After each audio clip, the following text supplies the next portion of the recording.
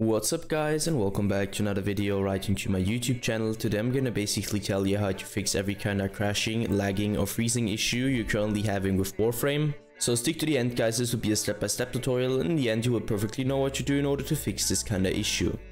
Before we start right into the video, I just want to let you guys know that I would really appreciate it if you would just leave a like, a comment or a subscription right into my YouTube channel. It would really make my day and help me out as a little YouTuber as I am. Especially subscribing would be such a big support for me guys. You would support my work on YouTube a little bit, and I'm gonna really be thankful for that, and I'm gonna thank you for that. So anyways, I would just say let's get right started. So the first step I would recommend doing for everybody is gonna be to navigate to the very bottom of your screen, where you're gonna right click your taskbar and open up your task manager.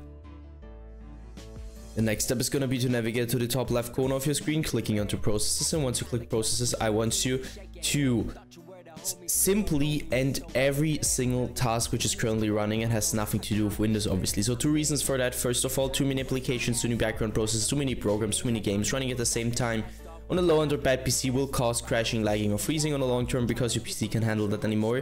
And the second reason, like it was for me, there are some applications, don't ask me why, which are currently third party in your game, causing it to crash, to freeze in some way. So just trust me and end every single process.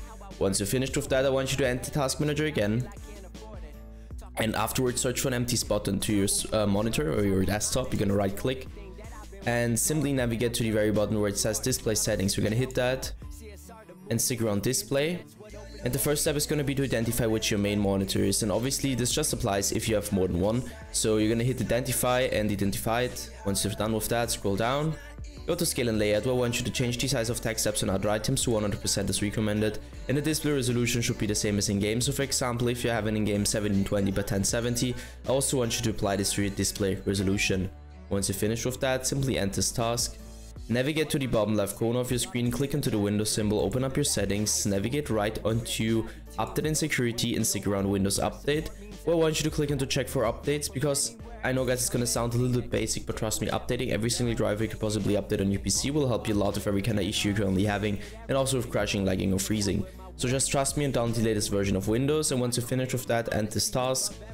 Navigate right onto your graphics card, driver, application, or use the browser for that, and download the latest version of your driver, just to provide the best possible performance in general for your PC. That's it for the video guys. I hope that I could actually help you out of this one. If it was like that, just leave a like, a comment or a subscription. I'm gonna really be thankful for that, and I'm gonna thank you for that. So anyways, I would just say have a nice day, see you at the next one, and bye.